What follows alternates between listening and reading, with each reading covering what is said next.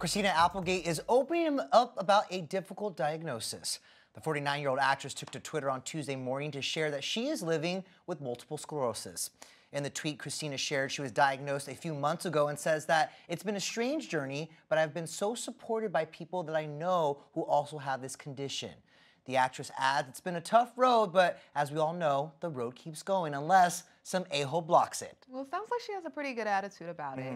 According to the Mayo Clinic, MS is a potentially disabling disease of the brain and spinal cord.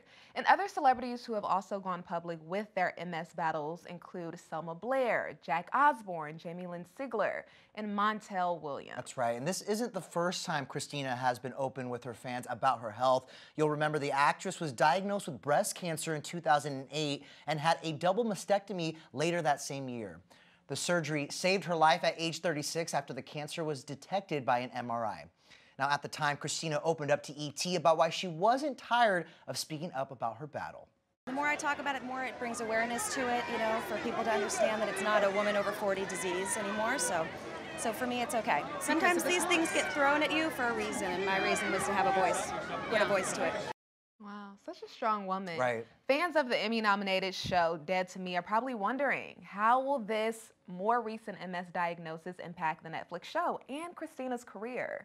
She is due to reprise her role as Jen in the upcoming third and final season alongside Linda Cardellini. Filming began back in May.